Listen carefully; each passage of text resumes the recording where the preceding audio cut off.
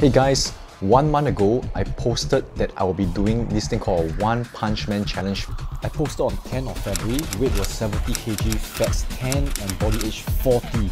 This was the result of 3 months of holidaying around without dieting plan and exercise plan.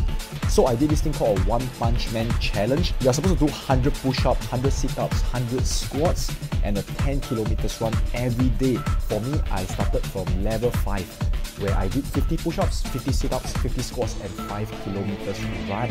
And I just want to record this whole entire journey and show you the results 30 days later. This is day 2. Let's go! Day 3.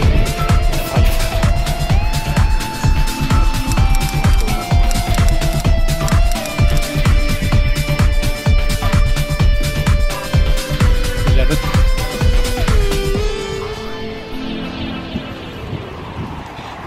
Now initially it was good, but I began to hit into a wall where I don't see results anymore. Hey guys, this is day 17 and I don't see much results going on right now. I haven't been losing weight anymore. I've reached a plateau.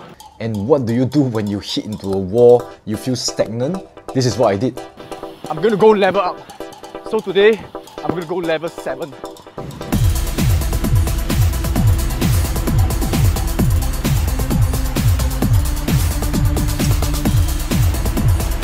Day number 22. Let's level up again.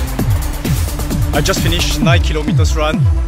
Now the question is, how am I going to do 90 push-ups, 90 sit-ups and 90 squats? It's 3 sets of 30. So let's go. 23.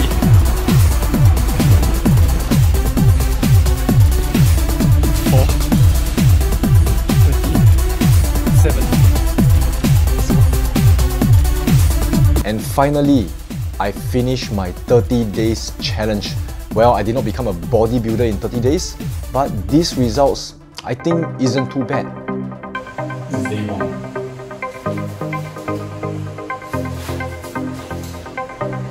1. End of my 30 days challenge.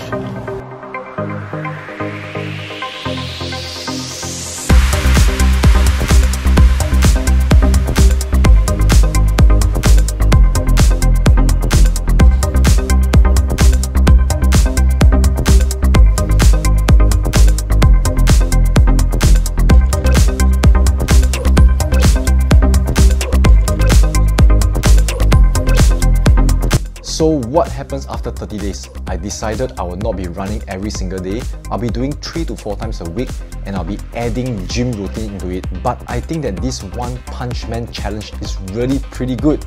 So you should start right now, maybe from level 2 or 3 or even 5.